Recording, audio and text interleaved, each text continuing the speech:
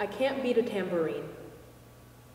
I've never shouted, not even once.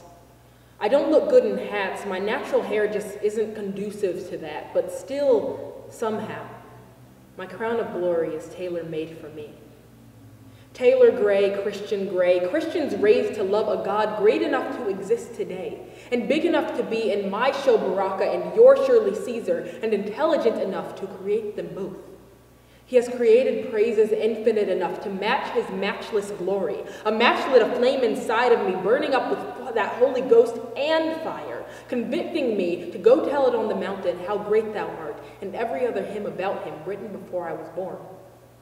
As the future strings along, our roots dig deeper, so I can sing along with church mothers and rappers, in love with the music that made me, and the music made today. I was born into Twinkie and raised into Dashi, my Yada, Toda, and coming in a Honda, produced by both, and a twinkle wells up inside of me at the sound of a Hammond B3 and MIDI beats. Jesus meets us all at the well, aware of our flaws that didn't disappear with running water, and offers us life, unfiltered, yet sparkling with the fullness of his glory. But it's hard to take sips when judgment drips from your lips. Yeah, it's hard to love Jesus when you tell me I'm loving him wrong, as if our hearts slipped from the hands of an infinite God as soon as cell phones slipped into ours. I can slip into hours of worship just like Carl and Katie and Lovey and James, 1967, 17, and 17 again. If God reigns forever in both directions, how could the timeline end here?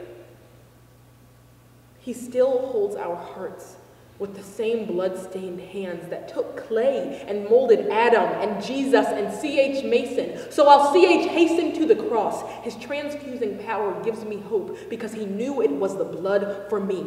A sanguine salvation sent by a Savior, sentient of the salience of our souls. I am just as sold out as Hezekiah in 2008 and 1 Kings 18, just as sold out as the builders of 1917, just as sold out as Romans 1:16, and grateful for a church where my soul first cried out for the living God when I was 15. So no, I can't beat a tambourine. I've never shouted, not even once. I don't look good in hats. My natural hair just isn't conducive to that, but still, somehow, my crown of glory is tailor-made for me.